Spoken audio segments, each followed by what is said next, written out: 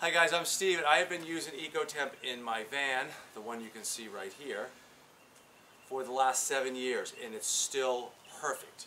Okay, I'm going to take it out and I'm going to show you how to put a new one in, because I'm going to be using that one for a surf rinse-off station at my other house. Everything you really need to hook it up and keep it mobile, other than water and a battery.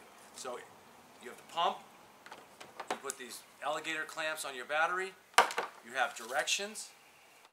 You just need a water source, an electric source, and a gas source. This diagram shows exactly how everything is set up. It's very simple.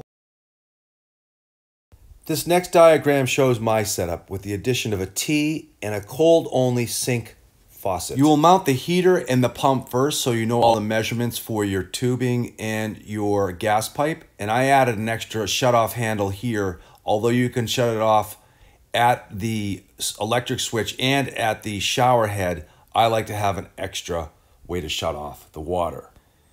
One of the most difficult things is working in tight spaces, but as you can see, I successfully mounted the pump.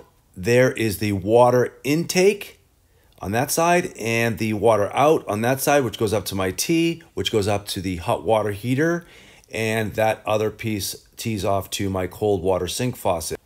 Not proud of my wiring. It's messy, but it all works. Please feel free to get in touch, and I'm happy to answer all of your questions. Thank you.